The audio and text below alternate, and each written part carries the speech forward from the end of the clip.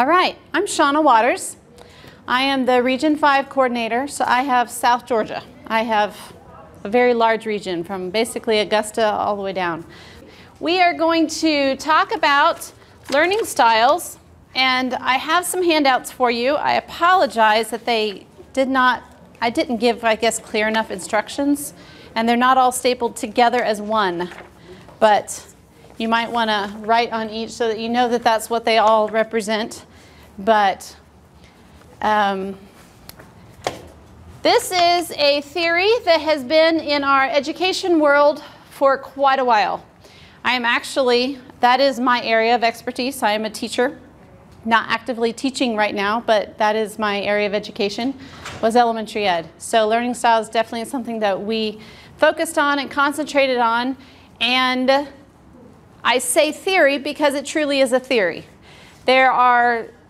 As I was preparing for the seminar, there's a lot of other theories out there that totally want to debunk the learning styles theory, saying that it doesn't make a difference who the child is, what they do, or how they learn. It doesn't matter how they retain it at all.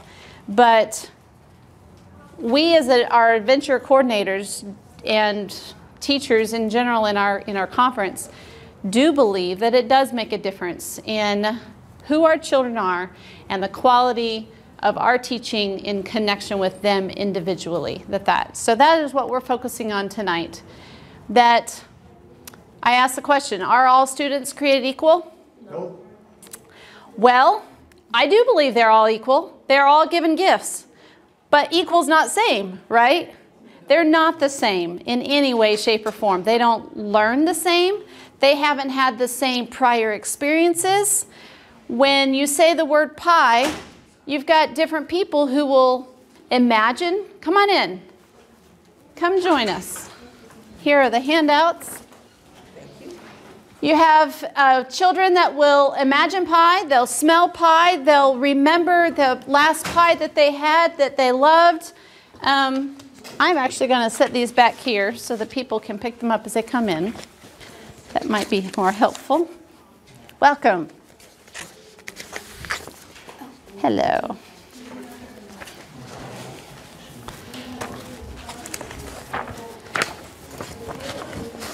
So in that fact, we all know what pie is, but when we hear the word pie, gives us different connotations depending on who we are and our past experiences.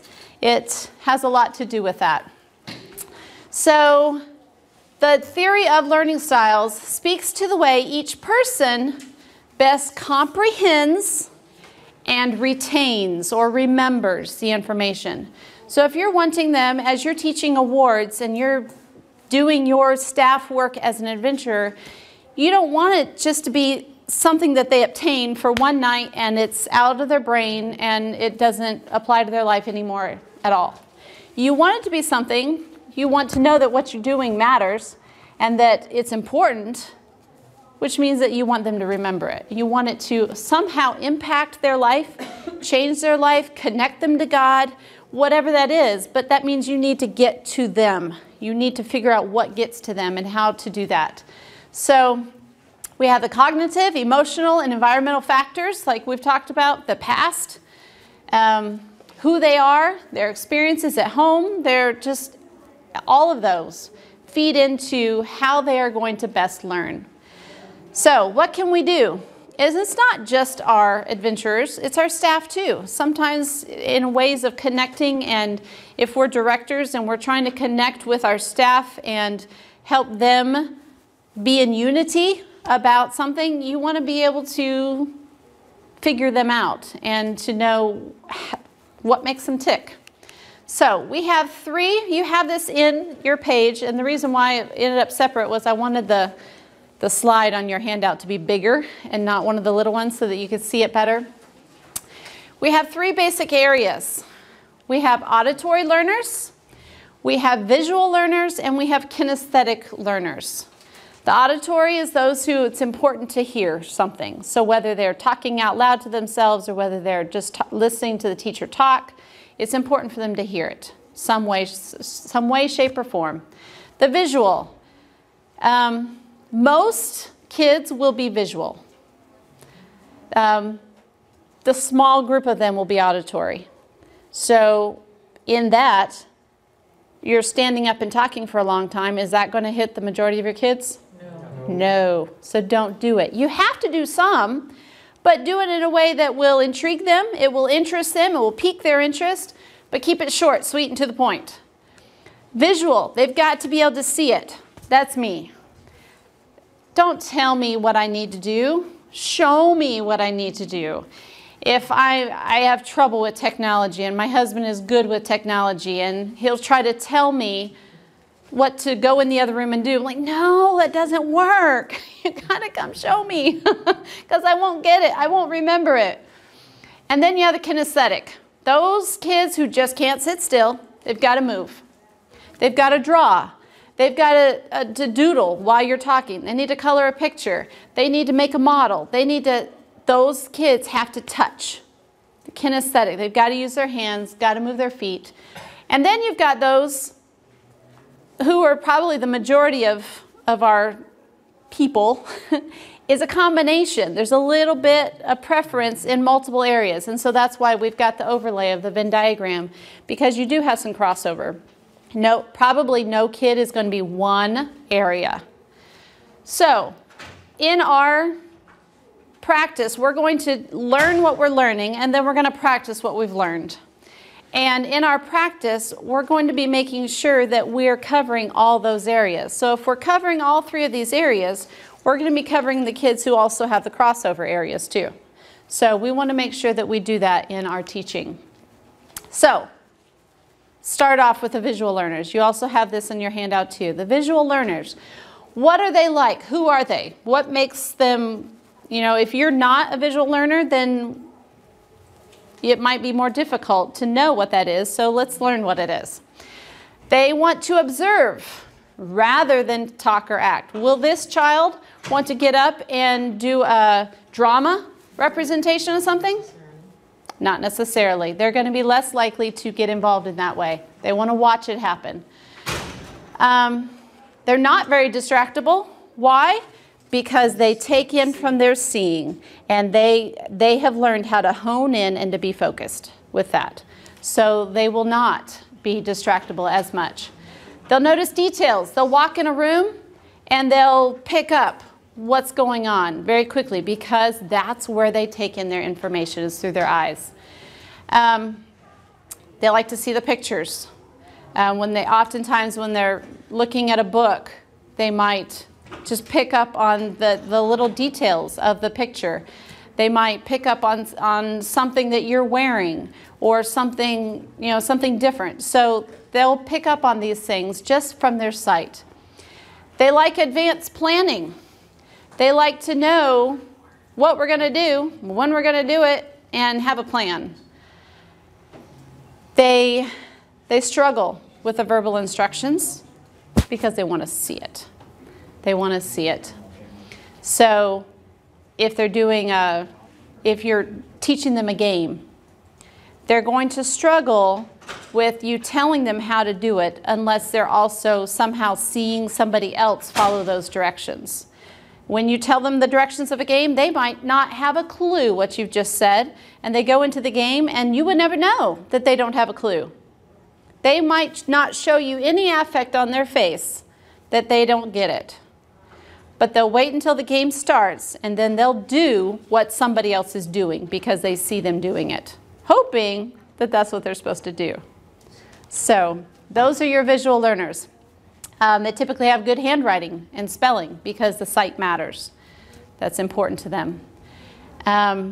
So how do we reach these kids? What can we do for them to maximize their quality time?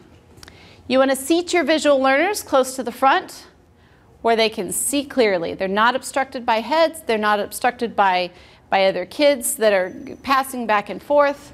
They want to see what's going on. They want to include meaningful visual aids to support your instructions. So if you're verbally talking, it would be helpful for them to have a model or a map or an example of some other kids doing it. Something that gives them a visual connection of, oh, okay, I understand. They like colors to clue in as important information. This is not as much for adventurers, but it's been interesting to me. My daughter's in 8th grade, and her science teacher has them take very, very detailed notes. And she doesn't tell them how to color it, but that's one of the requirements, is for them to go through and highlight in multiple colors. And I've been very intrigued in her methods and how she truly does connect to all these different types of learners. And those colors are important. So it's just a side note. Again, not as much for adventurers, but to encourage note-taking. And sometimes if they're preparing for a test, or if there is a written something that they have to do for you, then they like to recopy things, but they like to see. Have the pictures on the walls. A bland room is not very helpful to them. They want it happy, they want it exciting, they want it visually appealing. That is your visual learners. Any questions about them? Or any personal experiences that you want to share about a visual learner that piqued your interest of, yeah, that's why they did that. Any thoughts? I've become a visual learner. You have? Okay. I would What brought normally that? just, read something, then execute it, but now I have to see. I have to see it. Okay. And have my hand held. Like sewing, for example, I just have to see. Just have to see it. I'm a visual learner. Okay. Yeah, seeing is important. See one do one. It's like learning the guitar. If I watch someone that's,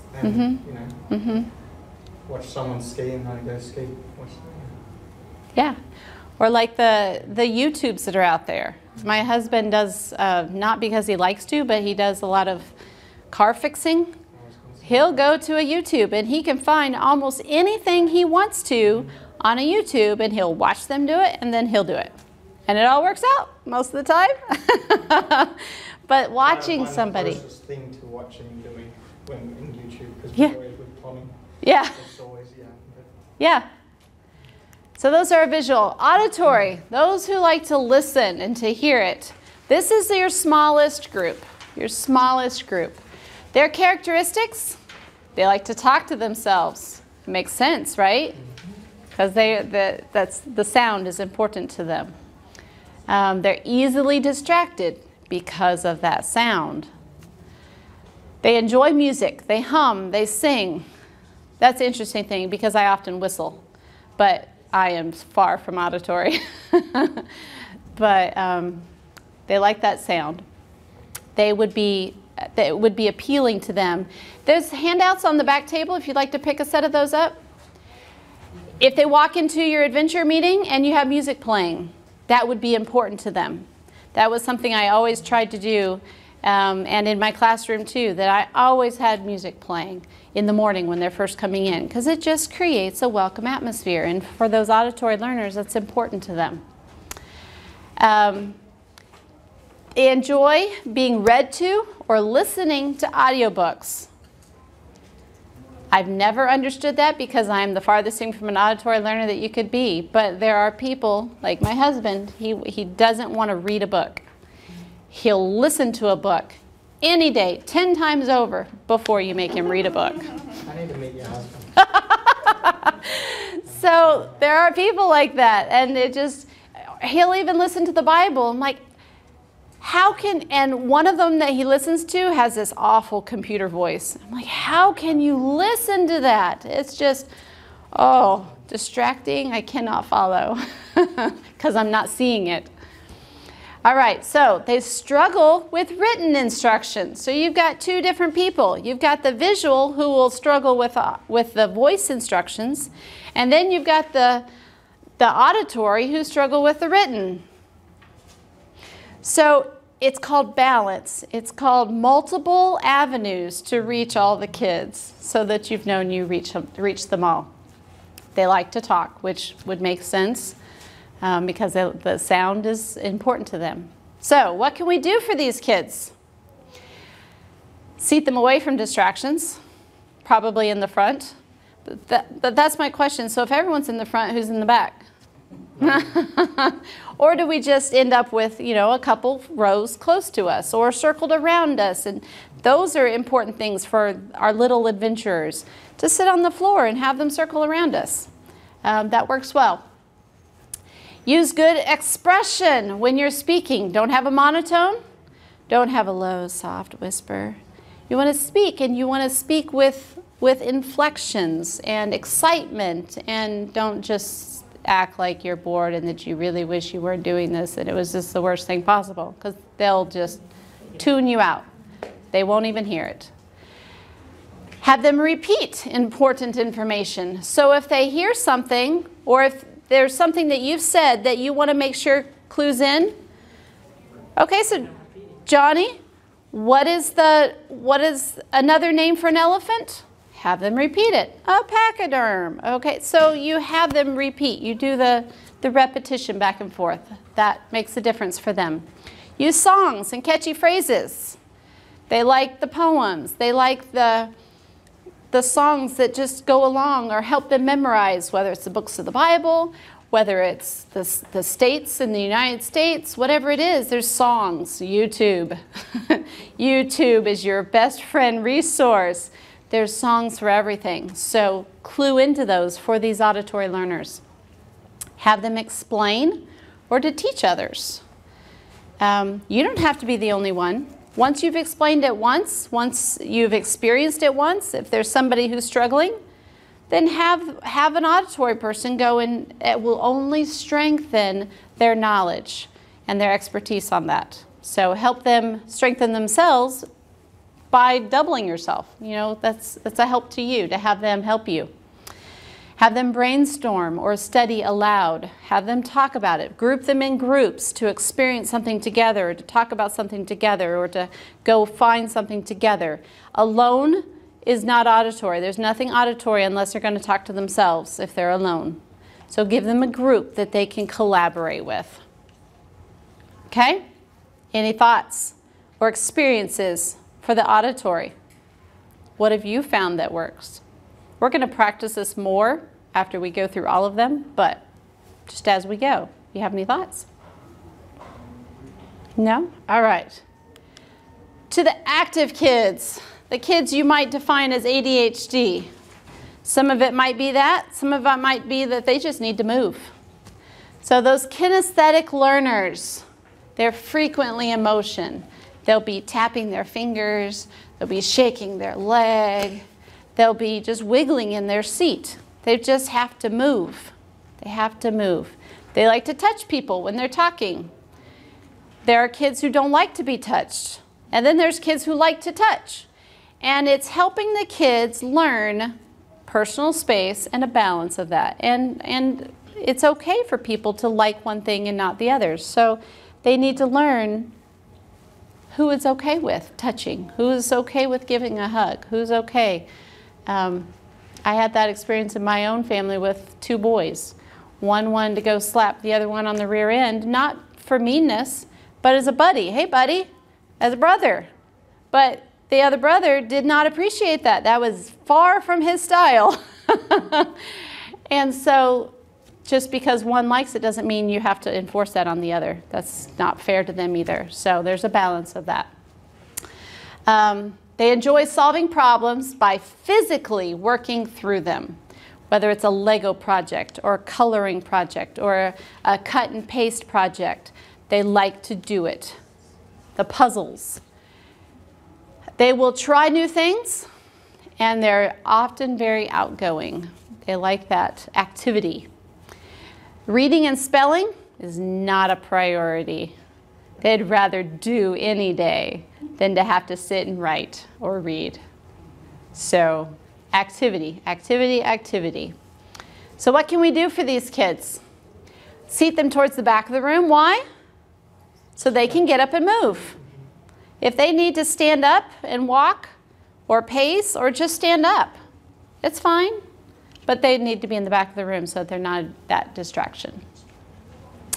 They need to have frequent breaks. We've talked about that, and I hope that you've already implemented that in your adventure clubs, where you're not sitting and doing something for 30 minutes. That's too long. The kids don't need to be doing that. They need those frequent breaks. They need 10 to 15 minute intervals. Unless they're doing an active project where they're already moving, then it's okay to lengthen it out. But if they're sitting, whether you're having them work on their workbook or whether they're working on something else, a sit-down thing, 10 to 15 minutes, and then they need to get up and do something. That will help these kinesthetic learners, but it'll help the little kids in general, especially the little lambs and eager beavers. They need to move. They need to move. They incorporate role play into your introduction. So we have this group who would like role play, and then you have the visual who would like to watch a role play, but they don't want to do a role play. So you're going to have kids so you'll never have everybody up front doing a role play. There'll always be somebody who wants to watch, and that's okay. So allow that opportunity. Use models and real objects for visual aids. And then, for these kinesthetic kids, pass it around. They want to touch and feel. They want to experience it. They want to take in that information. That's how they take it in, is through their hands.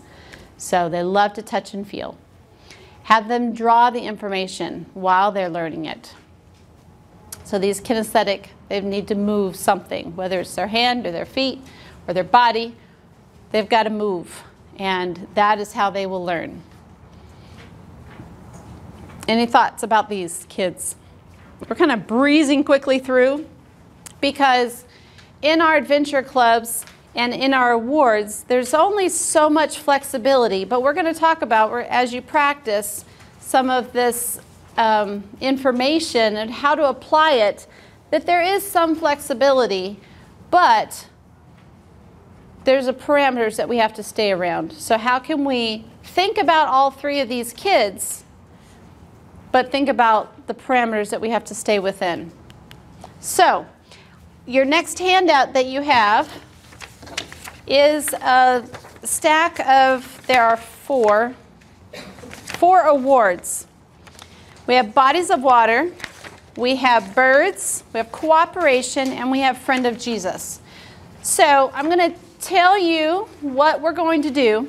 We're going to break up into two groups of four.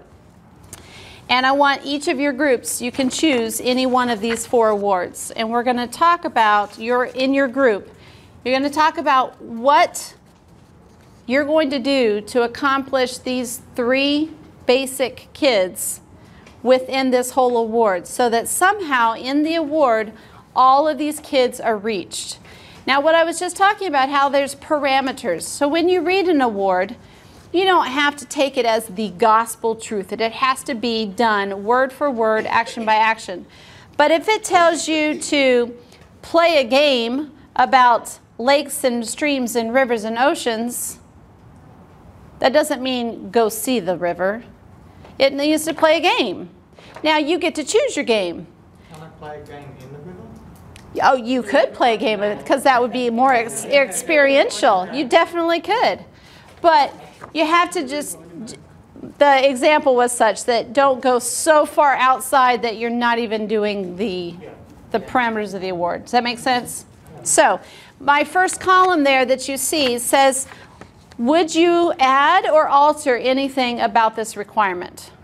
So that's if you would change anything or add anything so that you're going to meet the needs of one of the groups that's not already met somehow in these requirements. Okay? Or if you're doing it as is, just leave it as is and there's really no explanation. But for visual learners, auditory learners, and kinesthetic learners, I'm not suggesting that every requirement has to meet the needs of every single of the three groups. Every requirement needs to meet at least one of them. If it meets more, that's great. And if you can tweak it just a little bit so that it meets all three, fantastic. But you want to at least somehow in the award, you're connecting specifically with every single child multiple times, not just once during the award. Does that make sense?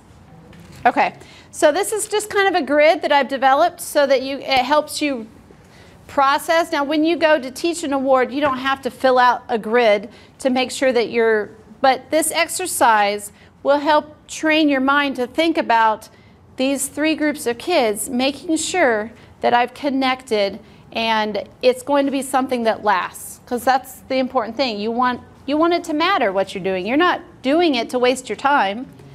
You're doing it to connect with them. So, and then at the bottom, is there any learning group you need to be observant of to make sure that they are connecting? There might be a particular group, either auditory, visual, or kinesthetic, that might have a little bit more trouble. Some awards are more sit down. So unless you specifically alter it in some way to meet the needs of those kinesthetic learners, you might need to be paying attention to those kinesthetic learners. Or if it's all active and kind of a free-for-all a little bit, then you're going to have to be paying close attention to the visual and the auditory, because they're lacking that structure. So that's the basis of that question, is who do you need to be making sure that they're connecting in with? Okay? All right. So one person from this side needs to go over to this side. I don't care who. Y'all are adults. But if you go ahead and go through your once you get into your group, figure out which award you want to go over. It doesn't matter. Hopefully the 2 groups will pick something different.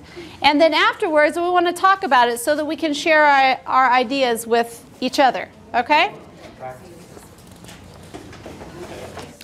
All right. I love all the creative juices I've been hearing flowing. It's so exciting. And I think you're so much on the right track of thinking about all 3 of these areas of kids that we want to connect with. So I heard this group was doing birds and this group was doing Friend of Jesus. Who in your group would like to share what you've done so that the other group can jot down some notes maybe and save them some time and planning if they desire to teach that other award? Hey, Hannah. We have a bird sharer. Brenda. No, still wait. Go. All right, so for the first one, what do we say? We're going to change it to 3 because 5 may be a little too much for our 5-year-olds. But for our visual, we're going to have books and pictures. And I think one insert into that, Yes. I think 5 is fine depending on where you are and the common birds in that area. Because there might be, you know. We might be in New York City. Exactly. So your common birds are going to be fewer. But if you're by the beach, your common birds are going to be more. So I think it would depend on where you're at as to what's common, and those kids would already have some bit of experience to apply their new information to. So yeah, and I was okay with 3, but it's like the ones that are going to name 5. Yeah. I'm gonna name 5. Yeah. You know, but it's like the ones, I guess that's encompassing the audio, what is it, kinesthetic and visual learners. Sure. It's like, don't put it too hard for them, that's what we were saying. sure. Yeah. Okay, auditory learners, we're going to have sounds playing while we're getting them to tell us about the birds. And then the kinesthetic learners, we're going to feathers or having like the birds that are around. So we have to do some research before we Yes. come up to the class. Name your state bird, we're going to leave it the way it is. We're going to have, again, pictures of the state bird, maybe you know, a model or something for the kinesthetic to hold, find the state bird, Ask why. Ask why. Why? Why did they pick that? bird That's a for the good- state? Yeah, we can ask. Okay. You're going to put that for would you alter? Why? And have they seen it? And There have are they some seen of it? these states who have a state bird that nobody's, you know, the commoner has never even seen. And why So- is that bird important to that? Exactly. state and application? Mm-hmm. Yeah. So, yeah, we can add that to the requirement. Or maybe not make it a requirement, just educate them. Sure. Too many requirements, not good. Yes. Right. I agree. And then we could find on YouTube the specific sound or call that it makes for auditory learners. You can write. Name 3 kinds of bird foods. We're going to leave that the same as well. And then for this, it's just have examples and let Sure. them feel, touch, pass around, shake the seeds. Yes. That covers all 3. Someone else want to have a go? with split at Harvey's. So number 4, draw a picture. We said give them option of drawing, you know, or having a picture, because some of them may not, you know how to draw very well. I don't know everyone where they're at. We're going to have to figure it out with each. But they're having different colours for visual learners, having some bird sounds, you know, playing in the background while they're doing this activity, and then like for the kinesthetic cutting out the pictures, maybe we can do that too, because they like to keep play with feathers. So yeah, we could do that, I guess. Take, Yeah, there's bird books and stuff they love. Picking out their favorite birds. And yeah, and so that's the thing too. We're people that didn't know how to draw, but having pictures. We've got that here too. Pictures so that it could reference. Take their thumb and make a thumbprint and put little feet on it. And There we go. Those are cute. Those are cute. We usually come up with something. Yeah. But that's a good one. Make a pine cone bird feeder and hang it to in your yard. So we came up. We could do that. We can go look for pine cones. Don't know where you guys all have pine cones. Oh, we live in South Georgia. You can take them all. No. I got lots of My daughter would love for you to come pick them up out of our yard for her. I just went over with my lawnmower. Turns into mulch. But what we could do, we were saying the toilet paper and with a paper plate, make it. So that covers all bases to get them hands-on.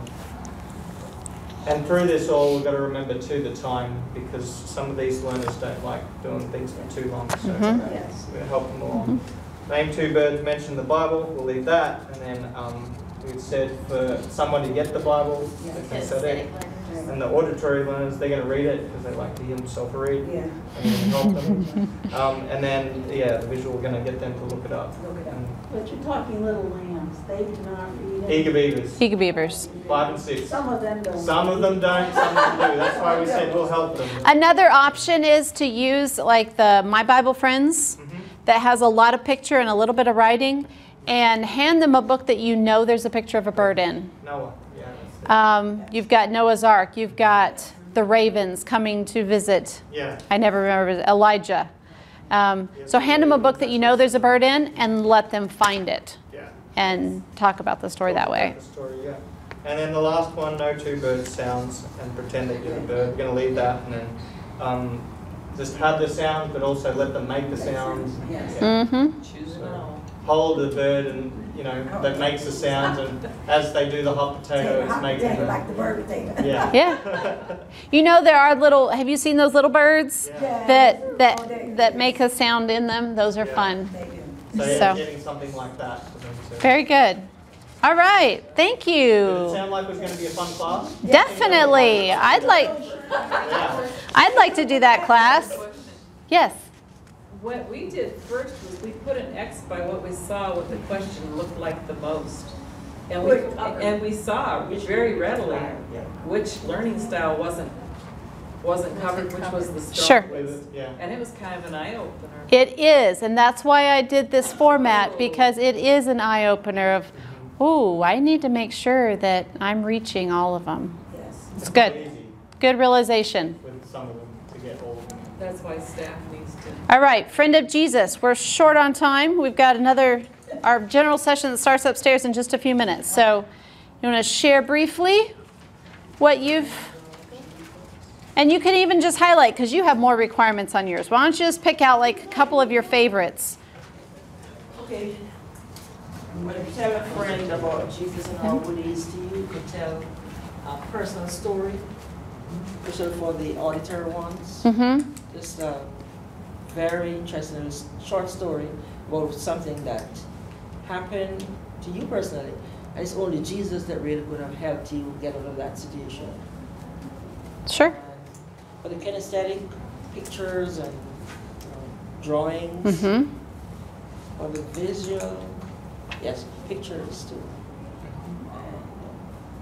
Invite a friend to a church meeting. We'll have them make an invitation. The visual, make an invitation. Other one was tell why you should be kind to animals. You can actually talk about some pets. Have the kinesthetic ones bring like some stuff. Touch and feel. Pets. Sure. But then most children like to hear about pets. So Yeah. when they read a short thing about it, the auditory ones will be listening or they bring some stuff. It's good. And be able to say a prayer at mealtime and one at bedtime. I usually like to have adventurous practice to pray about it. Yes. Take Yeah. turns or take, leading out. Because we're developing leaders. That's right. One That's thing right. we've done, and it's not in Sunbeams and, it's not in Adventures, but in primary class, the very end, I just shout group hug. And they all come up and they form a circle and they gather each other around the shoulders. That has done more to That's build neat. community and comfortableness with each other. Because It's then good. Uncle Charles has the prayer, that's the male influence that so many don't have. And then Very they're all important. connected as they walk out the door because they feel like a brother, sister. That's awesome. Very good. And you can do that with Adventures. We probably should start doing that. Yeah, I think that'd be great. Or the cinnamon roll hug. Have you ever done the cinnamon roll hug? Where everybody gets in a line. They all hold hands and start in the center. And you just start twirling around in a circle. And eventually you're all wrapped up in a circle as the whip kindly fills in around it. And then the end, you just squeeze in. And that's always a similar but a variety. We don't hug these kids enough because we're Yeah. so afraid of being accused of it. I know it. But I know it. Get to that. If you get to that side hug approach, Yes. when they walk in the door, when they walk out the door, when you're in a group, saying a closing prayer, Side hug is the key. watch your Side behavior hug.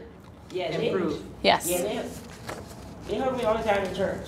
But, side hug. It works with adults They too. always come up to you. Yeah.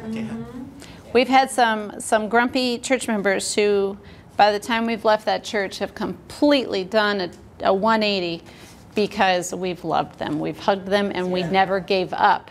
Even when we had to hug a grumpy person, even when it was a cold hug, a cold person you're hugging.